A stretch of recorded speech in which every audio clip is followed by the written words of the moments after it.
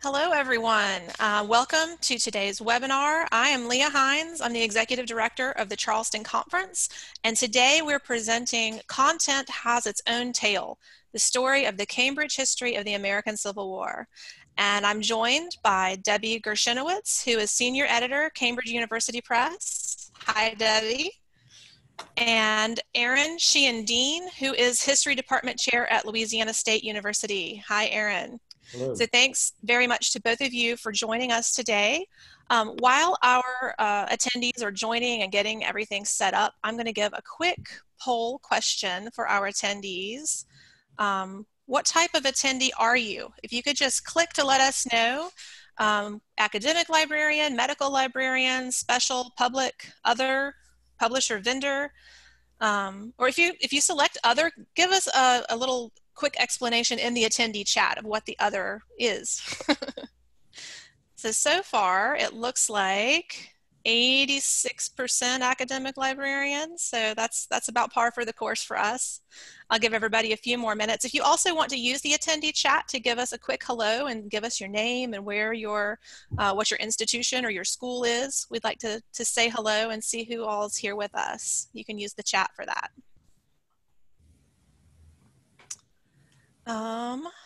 Okay, I'm going to end the polling. It looks like we're ending up with 86% academic librarians and 14% publisher vendor. So thanks everybody for doing that. We'll have a couple of other questions at the end as well. So with that, I'm going to turn things over. Oh, well, one brief announcement. So the Q&A for this, we will have questions at the end of the presentation. So you can use, there's a Q&A icon on the bottom of your screen. You can, as you have a question that comes to mind during the presentation, go ahead and enter that question in, and we'll save them for the end after Aaron and Debbie have done their talks. But just before you forget, before it leaves your mind, if you're anything like me, you got to write it down while it's fresh in your mind. Go ahead and use that Q&A button, and we'll do questions at the end from both of our presenters. So thanks, Aaron and Debbie, and I will turn it over to Aaron or to Debbie for the slides. Thanks a lot. Thanks, Leah and Aaron and Charleston and everybody who put this together, and especially thanks to the participants. I know it's the beginning of the term and you're probably all really busy, so it's really kind for you to be here, and we'll make it a worthwhile hour. So I am Senior Acquisitions Editor at Cambridge University Press, and I focus on American and Latin American history. And I'm going to ask a question you can answer in the chat, I guess. I'm going to pepper this with some questions. Just is kind of a show of hands, or say something in the chat, just are the participants, are you familiar with the Cambridge History brand? Just as a product. And Leah, I don't know how I will see that, or if I'd see that later.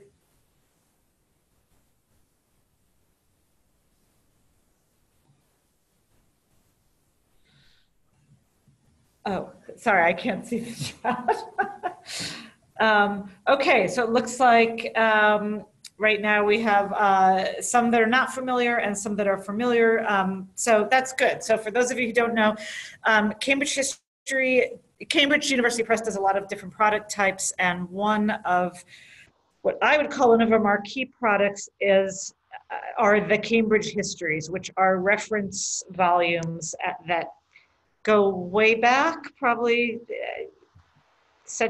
decades before I was born, and they are on big topics in history across the globe.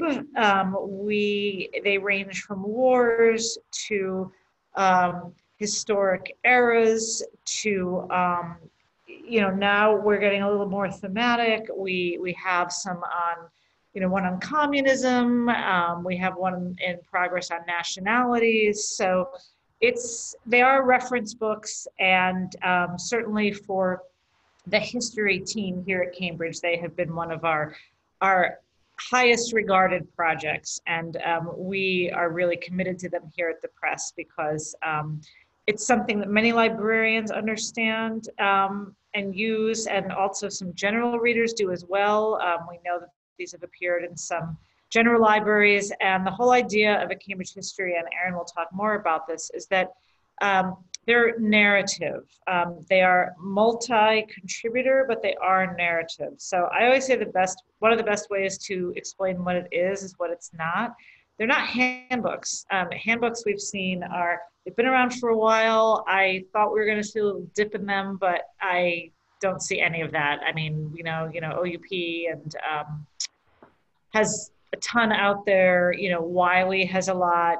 Handbooks, I feel personally, they have narrative, but it's more of a mix of a few other things as well, including bibliographical essays, or historiographic essays that we historians would call them. So they do more, which has its own value. But the Cambridge histories really our aim is to tell a story, to tell a really comprehensive story, drawing on the best storytellers that we can find, namely, academic historians, and in some cases, some independent historians, but people who are the experts in a certain slice of history. So that's what those are. I was very interested so I joined the press 7 years ago, and we didn't have that many Cambridge histories that focused on American history. And it's really been my goal to fill in those gaps. I mean, any acquisitions editor is always looking for gaps, like what's a book that people would want to read or feel like they need to teach or just has to have in their collection. And I am looking for that, regardless of what I publish, whether it's just a regular book, or if it's a textbook, or if it's a multi-volume reference product. In this case, I have a slate of projects that I want to sign that I think are important to the story of American history. And, when I think of American history, Civil War and World War II are the books that appear in bookstores, when you meet, when I tell people I'm a history editor, like people next to me on an airplane or something, oh, I love history, I just visited Gettysburg. The Civil War is our defining moment in I believe, in our history. And there's not any narrative history out there like this. There are some wonderful narratives of the Civil War written by single authors, McPherson, Eric Foner, some big name historians that I'm sure you have all their volumes in your collections, but there's nothing that does this with a variety of voices covering a huge variety of themes. So as soon as I got this job and I knew I had to sign up some reference volumes, the Civil War was basically the first place I wanted to go. So now my bit of this talk is basically to give you guys a little look backstage on how these things come to be. So I did my market research, and I did find a few handbooks, more companions. Aaron himself is the editor of the Wiley Companion to the Civil War. I know, again, that there's a lot of, big tomes by one writer on it, but I did my market research and I was unable to find anything quite like this, which again is a 3-volume narrative history of the Civil War written by experts on their topics that they know best. So I identified a market need, and then I had to find the right person to do it. And this actually, I feel like for someone in my shoes, it's the hardest and most interesting part of the job it's not like somebody's bringing me an idea. It's my idea. I think we should publish this, but I have to find the right person to do it. And that person has to be well-connected, well-liked, because our wonderful contributors really do this largely as a service and hopefully a labor of love to the profession and beyond. They're not sending their kids to college on what they're going to make from these books. So the right editor for this has to be very well networked, well liked, and also have a really good handle on the topic, and ideally some experience in doing a reference book. Academics write a lot of different kind of books, but a monograph is not a reference volume. A reference volume is not necessarily an intro-level textbook or a synthesis. So, so some of the best Civil War historians are people who I would never dream of asking, because either they're too busy consulting on movies, or they're churning out, I'll just use some examples. Eric Foner is coming out with a book every other year, on a big book on some aspect of the Civil War era, and he is not going to have the time, and probably the interest to do this. You want someone who's at a certain point of their career. If they are junior, pre-tenure, they've got to really be working on their own original research, and often they're roped into a lot of committee work, so there is the time commitment, and they just may have not been immersed in the field long enough to do that networking and know a wide range of people. If someone is, I will not be ageist, so I'll use the word august. I would not necessarily go after an august historian, because this is, as Aaron will explain, this is a lot of work, and there's a lot of moving parts. And I know when I am an August editor, I am not going to want to do the kind of work that involves a lot of moving parts. I'm going to want to edit maybe 3 books a year. So then the search begins. I started actually by speaking to, I did not know he was Aaron's advisor. Gary was your advisor, right? That's correct. Yep. So Aaron's advisor is a historian named Gary Gallagher. He's at UVA, and he is one of the preeminent scholars of the Civil War. So I decided I was going to start at the top, because at the very least I had a sense that Gary, if this is something he didn't want to do, and I didn't really think he would want to do it because I think he is moving into that August camp, that he would be able to direct me to people who would. And that's exactly what happened. I got very lucky here. Gary did give me a list of a few people. I reached out to Aaron. Yeah, I did my homework, and I saw that Aaron had recently published the Wiley Companion to the Civil War. So I said, aha, he understands the genre. Sorry, I think I said Gary, I meant Aaron. He knew how to do a book like this. He knew how to corral a lot of contributors, because the companion, how many pages is the companion? It's huge, right? Yeah, it's 2 volumes, and it's 61 chapters, I think. Yeah, 60 so contributors. yeah, so I knew Aaron would understand the culture of this. Aaron also was one of the, I believe, inaugural journal editors of the Journal of the Civil War Era. Yeah. That is it's not so new anymore, but it came out when, around 2010? Yeah, 2011, I think, was our first issue year. Yeah, so this was a new journal. The other one, what is Civil War History, right? Yeah. But the Journal of the Civil War Era, I personally find very interesting, because it's not just focusing on war, and as you will see, neither do these 3 volumes. It really deals with an era. It was a long Civil War, and some quarters is still being fought, I would say. Witness the Confederate monument issues and how we commemorate the war. So I like that he was on the ground level of the establishment of this new journal. I also knew that, again, in his capacity as a journal editor, those networks, that he had the networks. When you're a journal editor, you need to know a lot of people. So Aaron basically seemed like my dream editor. And here, I think it was just probably a really nice constellation. The stars were right. I think, Aaron can weigh in on this. He had time and interest. He had experience. Aaron was able to come in already with his own workflows about how to do this. Every Cambridge history editor has their own way of getting things done. I think I have 6 Cambridge histories in various stages of the pipeline.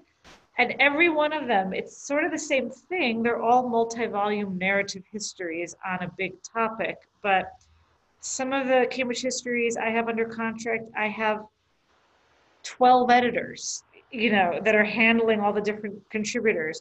Aaron was a one-man band, and you have those are my two extremes, but what's most important to me is that when I'm finding an editor, that they are confident that they can make it work. And I will sometimes advise, well, 12 sounds like a lot of cooks in the kitchen. And also with Aaron, I said several times, you sure you can do this on your own? You sure you wouldn't rather be a general editor and then appoint 3 volume editors per volume? And Aaron said, no, I know what I'm doing. And, anyone like me, we basically ultimately have to trust our authors. And in this case, I did. And I think it went really seamlessly. Again, Aaron can talk more about hiccups because I basically just, Aaron worked pretty hard on a proposal. A lot of the early stages are crafting a proposal and really figuring out how to divide volumes up. And so now I hope I am controlling these slides properly. Where did it go? Where am I? There it is. Whoa. Okay, how do I go back? Okay. So we'll get into the weeds with these later, but this is a 3-volume set, and we have divided these thematically, so thematically and somewhat chronologically, but mainly thematically, as opposed to working chronologically. We decided that it was best to focus on how we wanted people to think about the war and its longer history. And obviously, it's a war, you want the battles. So volume 1 is, as I said, all the battles all in one place. These are, we have the Gettysburgs and, the Appomattox, if I pronounce that right, I always stumble over that, But then there are a lot of battles that some readers won't have heard about. There were battles on, rivers, one of our chapters is battles at sea or battle over war on water. We have battles that took place in the West. We have how indigenous people were involved with battles. So, we have Lee and Grant, but we have, and I think it's especially important in this day and age, we have the voices of those who have not traditionally been represented in a narrative history of the war. And I would argue, especially when it comes to military, we have, the easiest place to reconstruct history is in the words of the literate leaders who either wrote pieces or had things written about them. But how do you have a slave who might have fought in a Confederate battle create his own history? So we do that here. We get the voices of all the battles and really many of the people who fought them. And importantly, there's a real visual component here. All Cambridge histories, for those of you who are familiar with them, I think one of our bragging rights that we have with these are the maps. We have a wonderful cartographer named David Cox who has been doing our maps for years. He did them in this, but for a volume on war, you really need maps. So we have many, many maps in the volumes, but especially this one, because you really need to map war. I'll say one more thing on volume 1. I believe, but I can't be certain, we expect to sell more of these. And this I don't think would be so much with the audience I'm speaking to now, but perhaps in some of the public libraries or historical societies or battlefields, this is the battle volume. And if a buff is going to shell out the money for something like this, either now or later on when it comes out in paperback, we expect volume 1 to really speak to that crowd. So that was another strategic decision to put all of the battles in one volume. Okay, moving on to volume 2. And this is where I think, Aaron, we spent a lot of time trying to figure out what to call this and volume 3, because basically the war part was easy, but then there's the issue of the politics of war. Wars don't usually start in isolation. It's politics among a lot of other factors. And there was a long run up to this war that some of us might argue started in, right after we became a country. So there's a long history of, constitutional aspects that might have led to war. How do you secede? What are the rules to leave the country? What were the presidential campaigns? Where did war fit in campaigns? What were the fights in Congress going on? So we decided to have a second volume that we're calling loosely Affairs of the State. It's not just politics. We deal with some political ideology, I think economics, the sectional issue, which basically the sections of the states, North and South at war. So, I summarize this as the politics and also really looking at those who made the war and why, sort of the warmongers and their fellow travelers.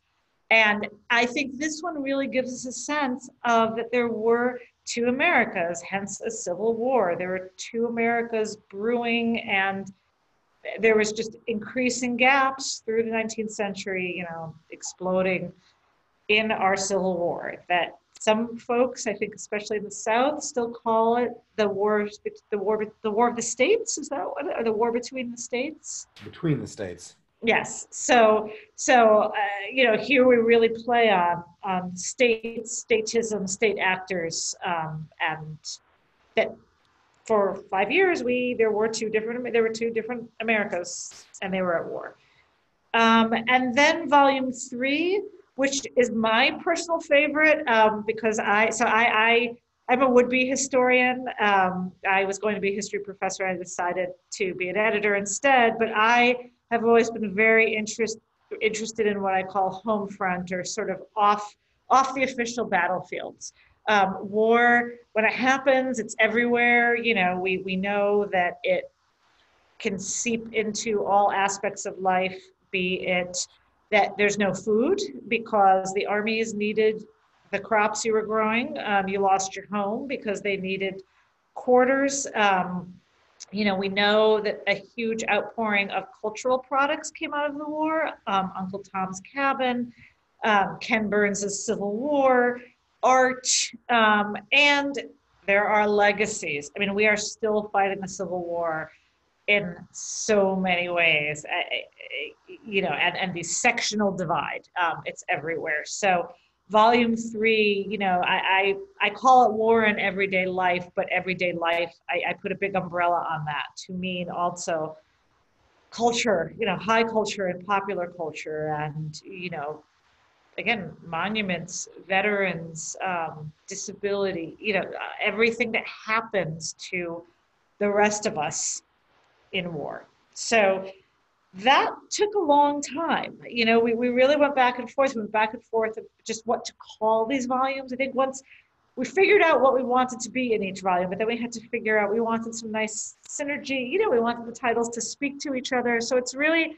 a long conversation and a nice negotiation. And then we sent it out to many experts in the field who offered suggestions based on Aaron's initial list of prospective chapter topics and prospective authors for them. And they said, go for it.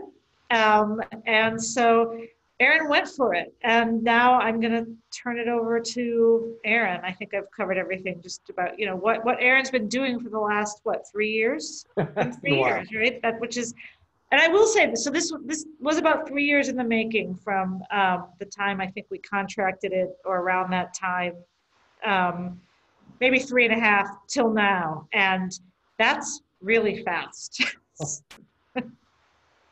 Okay, thank you, Debbie, and thank you to all of you who are here joining us on the webinar. I appreciate you spending your afternoon or a little bit of it with us. I think I saw somebody from Marshall University. I was at West Virginia University for just a couple of years, so I'm happy to see West Virginians in the crowd. So as Debbie said, there's 3 volumes. They are big volumes, 600 plus pages, so the shelf's gonna sag where you get the whole set. They are beautiful books as well, I will add as a bibliophile. And as she said, they're organized, the volumes are organized topically, and then within them, certainly in the first one, there's sort of a rough chronological organization. So I'm going to say one more thing and then sort of talk through and show you some slides that show the table of contents and talk a little bit about how that was done. Debbie mentioned that I reached out to a lot of people. More or less every Civil War historian in the United States. I was offered the opportunity to write or did write because there's 78 chapters and that's a lot of people. And they are, I would say, the leading scholars of the Civil War. So there's a whole range of academics, both some junior people and also a lot of senior people and a lot of kind of mid-career scholars who are in between second and third books. Certainly in the first volume, there are a number of people from the National Park Service, folks who actually work on the battlefields about which they're writing. And so that helps us a lot because they're bringing a depth of experience about the landscape and about the experience and about communicating that to a broad audience that academics don't always have. And then there's also a range of other people, independent scholars, the Smithsonian. There's people from a bunch of backgrounds where we really worked hard to find the people who know, for instance, the person who, the chapter on art, one of the chapters on art is written by a curator at the Smithsonian or a just retired curator. And so people that know these things very, very well. So I want to show you and to talk a little bit about, so this is the table of contents for that first volume. And as Debbie said, our goal here was to make something that covered the whole war. So it's both the Eastern Theater and the Western Theater and the Trans-Mississippi Theater. And I would say also beyond that. I mean, the Trans-Mississippi, as Civil War historians define it, is really just the Mississippi River to sort of the eastern side of Texas. But in fact, those 2 last chapters, 27 and 28, War in the West, covers the Civil War across Glorieta Pass and the battles that happen all the way out to the Pacific coast.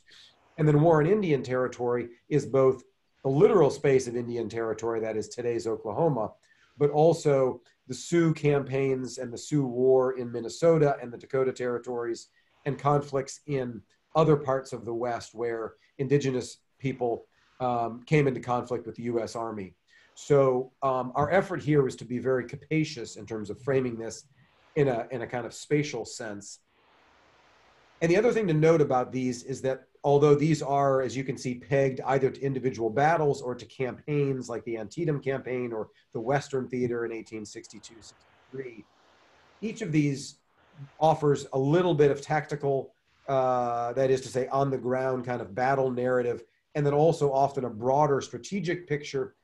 But they also, in many places, incorporate the home front into these. That is, the ways in which the people, for instance, the chapter on Fredericksburg, because that was really the first major battle that occurred in an urban space. You can't help but talk about the ways in which civilians come into a relationship with military violence when you're discussing Fredericksburg. Some of these authors also wanted to talk about the memory of these battles, that the kind of long history of them has a particular shape in different places. So there's a uniformity here, which is that they all try to narrate these events in these places, and they do so chronologically.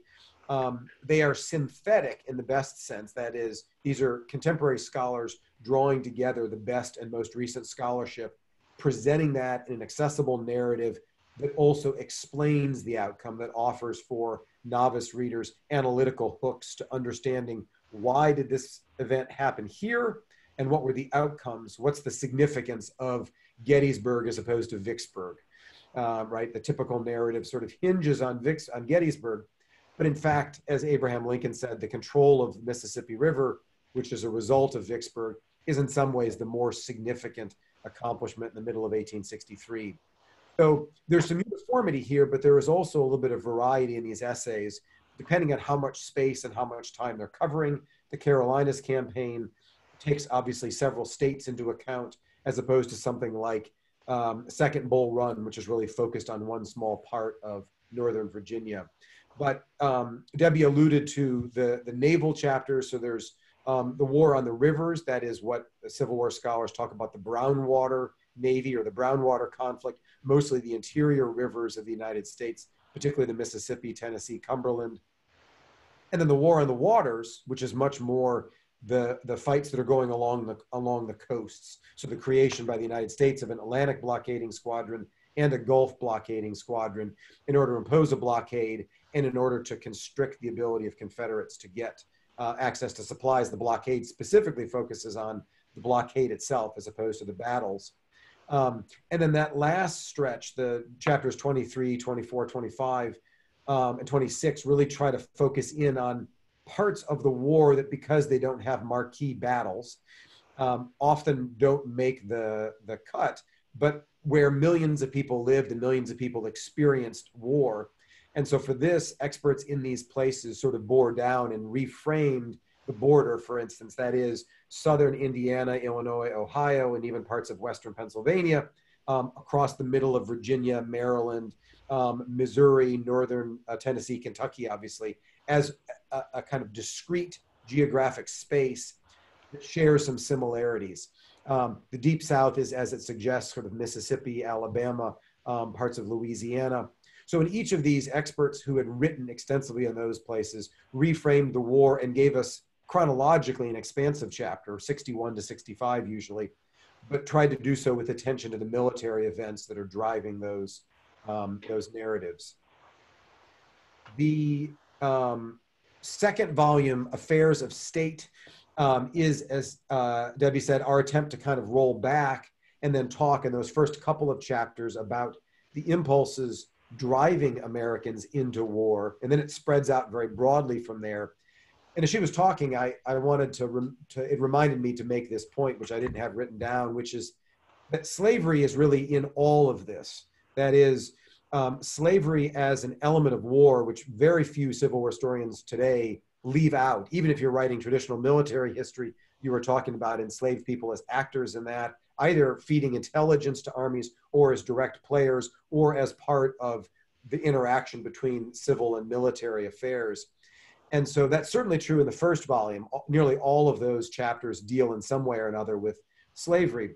But I would say in every one of these chapters, slavery as a cause of the war or as a driving force in how the war is being fought, as the North is moving itself closer to adopting emancipation as a war aim, and the Confederacy is pushing against that.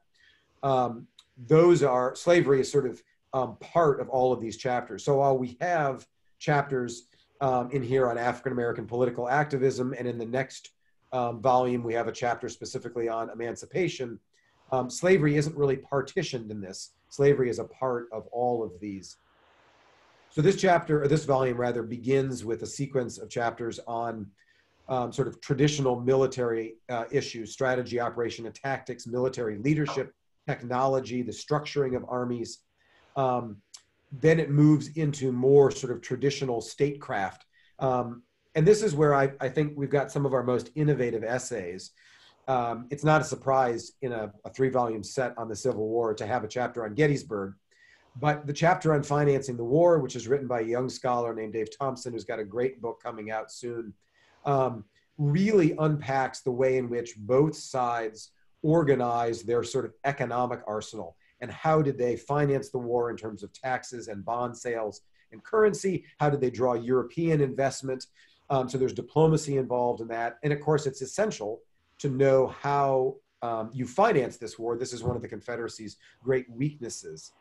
The story of occupation, of the environmental war. This is another sort of new and emerging field in Civil War history.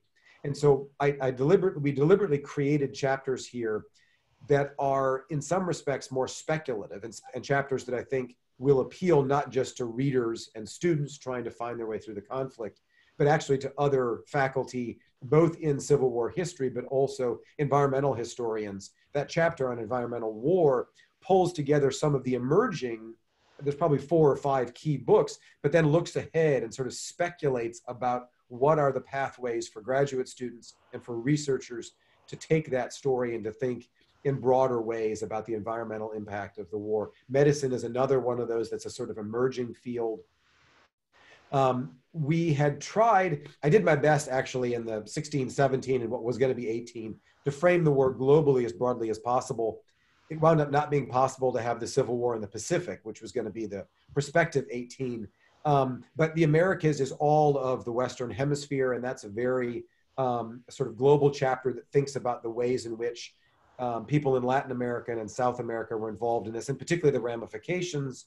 The fall of America's slave regime sort of sets the timer on the end for Cuba and Brazil. And so that chapter thinks about how Brazilians and Cubans, among others, are looking at the Civil War in the United States to try to understand what might be the future of slavery there. And then Europe broadens back and does more of the traditional diplomacy, but in a much broader way, as do the succeeding chapters on politics, which is not just traditional high politics, but thinking about voting, thinking about the issues at the ground level, the imposition of martial law, what it means for a confederacy supposedly dedicated to state rights to also pass conscription and the first in American history, and a tax in kind, and the seizure of property, and the ways, as Debbie said, for people on the home front who may or may not be loyal Confederates, how do they engage with a government that they had hoped was going to be less repressive, but winds out being a Leviathan far beyond anything they had imagined. More on sort of dissent and outliers in both the North and the South. Chapters on Lincoln and Davis as we would need in here, but in particular trying to balance those by thinking about the full range of political opinion in both these places. And then the third volume, which I now know is Debbie's favorite, and which I will hopefully be able to move to, is more sort of social and also cultural, whoops, I went too far ahead, sorry, let me pull back, social and cultural history. That is a preview of a map, which I was going to get to in just a second. I'm having a little trouble with the controllers, so let me wait and see if we can pull back. There we go. So hopefully that'll stand still. So as I say, sort of, you can see, particularly in those first many chapters, the kind of cultural dynamics of war. And I wanted to start with masculinity here, partly because we've had now several generations of very good, or at least several decades of very good writing on women and on gender in the war. And we're actually only just starting to get a serious reckoning with how the war reshapes American masculinity. Not to give men pride of place in this, but there's one chapter on masculinity, 2 on women, because the literature is so much more robust, but all the way through religion, economic and social values and families is a kind of way of wrestling both with how people encountered the war as people of faith, or as women or as men, but also how the war transformed gender norms and values, religious ideas. This is still a kind of understudied aspect. And so I think that chapter, which really deeply digs into the antebellum religious background, will help point people in a future direction. The chapter 5 in this on economic values, which I sort of glibly call the market revolution goes to war, is really a way to reckon with how people thought about economic value and economic values. When soldiers enlisted in the Civil War, they signed a contract, which antebellum men knew what that meant. But of course, those contracts then changed during the war. If you enlisted for a year, you were automatically re-enlisted with the Draft Act. And so how did frameworks of thinking about economic value, about labor, which is of course at the essence of this problem over whether the future is going to be slave labor or free labor, and then refugees, which I think will turn out to be a more salient chapter than we had imagined when we drafted it. But that covers both the movement of white and black people across the South in search of political and economic opportunity, obviously in search of freedom. Likewise, that citizen soldiers chapter written by one of our UK contributors. We have, I think, 4 or 5 authors who are UK academics that teach there, but study the US Civil War. That one thinks broadly about how new Americans came to fight in this, and also what the war meant for those people as immigrant America in the Civil War suggests. How did it change patterns of immigration? What did it mean for recent Americans, principally Irish and German immigrants, but also from other places, and how did that shape their sense of belonging. More here, a sort of deeper dive onto emancipation and war and the Black military experience. The urban and rural chapter is really a kind of unique one that's written by Frank Towers, and thinking seriously about how the war reshapes sort of civil and city and urban life in America. And then as Debbie alluded to, a whole range of chapters dealing with the legacies here. Legacies for the state, for law, in popular culture, whether visual or written, artistic memory, film, and finally public memory. So these chapters really, I think, set up the conversations that people are having today in public spaces about how we have memorialized the Civil War and what the kind of the deep history of that is. So I will head towards a conclusion here just by pointing out some of what I think are the great features of this. Debbie had alluded to the maps.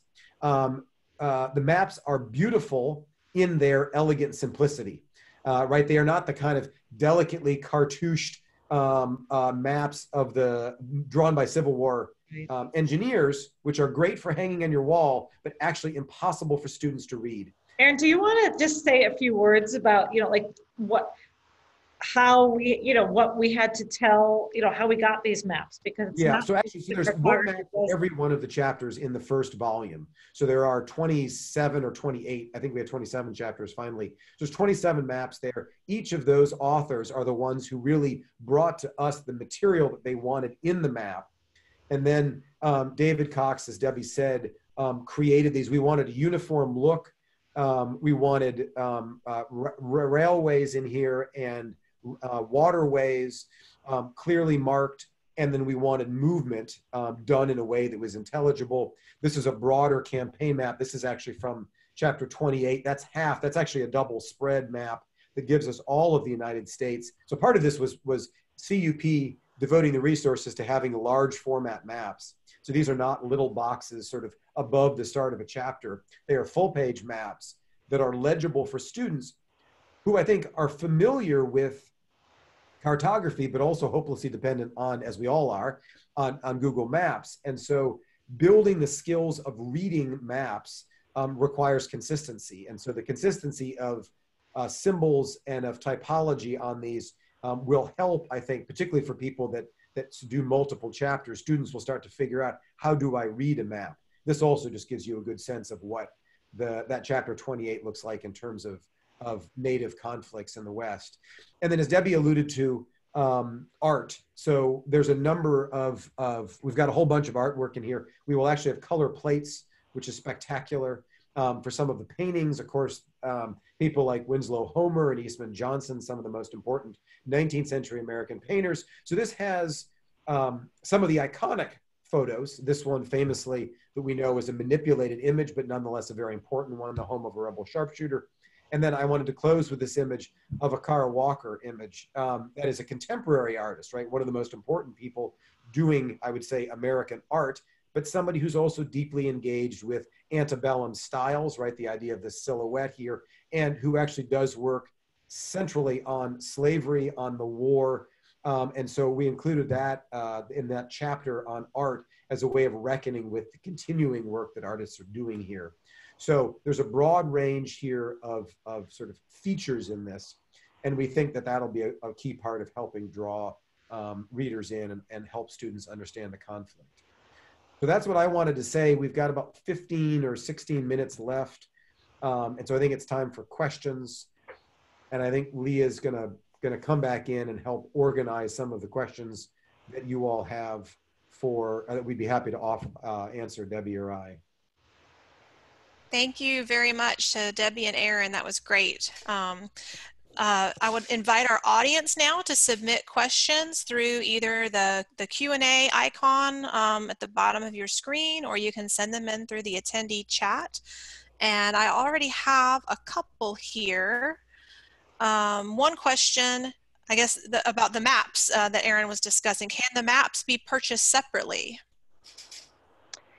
They cannot. So the maps are actually the property of Cambridge and they're copyrighted by That was Cambridge. A So, follow-up to that was, are there copyright issues? So, got it. Okay. This one might be for Aaron. I'm not sure. Is this appropriate for instruction? How might an instructor use it to construct lesson plans? So it is appropriate for instruction. I mean, we wrote it and edited it and then rewrote it with an eye to making these chapters as accessible as possible, really for lay readers, but especially for students who are coming to this topic. And so it would be a lot to tell students you have to read all 1,800 pages. But chapters can provide, I think, particularly depending on how instructors organize the Civil War class, chapters could be selected to help gear them in a particular way. Or if it's a class where the instructor is really doing the kind of military narrative with the lectures that they might be giving, then pulling chapters from volumes 2 and 3 to help students gain a sense of the political and social and economic dimensions, or vice versa. I mean, a lot of people who create and teach on the Civil War are actually more comfortable with the political and sort of social dimensions, and maybe aren't as comfortable with the military narrative. And so in that sense, you could pick out certain chapters, particularly the campaign chapters that are geared broadly over several months, and have students read those as background so that they understand when you come in to talk about the 1864 election, you've already read about the fighting in the Shenandoah Valley and Sherman's Carolinas campaign or the Georgia campaign, so that you know how that election sort of goes.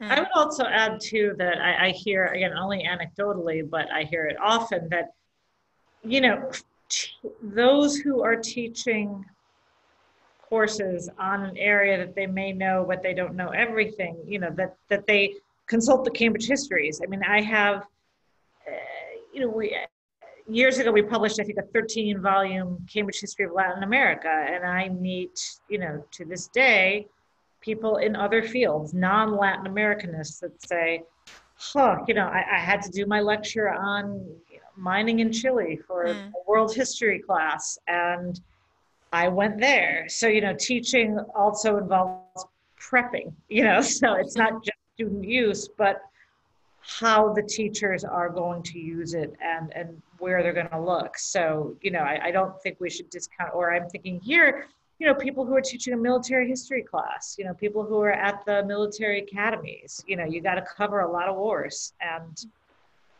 here it is for the Civil War. Thank you. I saw Matt Branton had his hand raised. There was a button that was clicked. Matt, did you have a question? If you want to put that into the attendee chat or the Q&A button, I just saw the hand raise icon there, but I didn't see a question, so let us know. Another one, what distinguishes this project from other one or even multi-volume histories of the Civil War already out there? Well, I can answer as an editor. I mean, Debbie alluded to the companion that I edited, so it might sound like I'm competing with myself. The companion is historiography. That the Wiley series, which is a great series, is really intended for faculty and teachers who are wanting to know the landscape. This is a narrative history. And as Debbie said, it's just so much bigger and broader and also deeper than any existing narrative that's out there. I mean, McPherson's book, Battle Cry of Freedom, is often assigned in classes. It's a pretty big book for students to get through. On the other hand, it's also from 1988. So there's been a lot of scholarship since then and a lot of rethinking how we approach these. And frankly, a lot of our chapters have overlap. Obviously, the war in the West and wars in Indian countries sort of touch each other quite centrally. But what we wanted was people reflecting this new scholarship and not worried about when we overlap, because what you're going to get is slightly different takes on this. So I think in terms of its currency and its framing, it's hard to say that there's anything really comparable like it. Thank you. Yeah, I would agree. You know, as I said, there are narratives of the Civil. I think a narrative of the Civil War, be it McPherson, who has the most comprehensive one. You know, first of all, most other narrative books on the Civil War are about an aspect or it's actually about the sectional crisis, which was before the Civil War, or it's about Reconstruction. So this has everything. And again, I would say the multiplicity of voices is key. Aaron mentioned before the different ranges of people we have here, ranging from, we have some very senior August scholars, and we also have some scholars who are at the assistant professor level, but just in their own graduate research, maybe their first book research, they just came across such an incredible trove of archival material that they are immediately the expert on that. We have, the former curator of the Smithsonian, we have some public historians. So it's that breadth of voices. It's not just topics, but it's how you're going to tell that story from your perspective.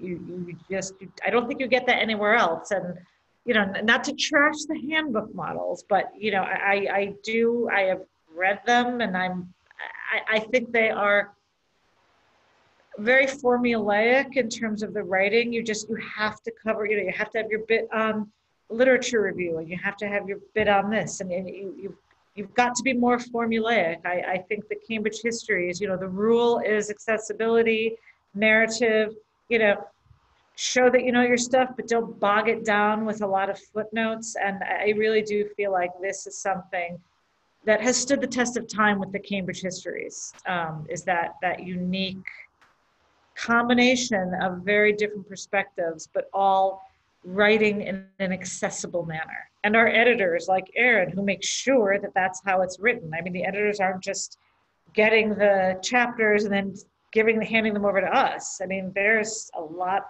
of he is called an editor for a very good reason, because he's editing and revise and having the authors revise.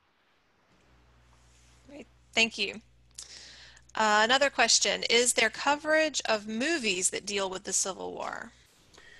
There is. So there's actually a whole chapter on the Civil War in film, which tries to take account of sort of the long run of, from early Lincoln to the more recent films.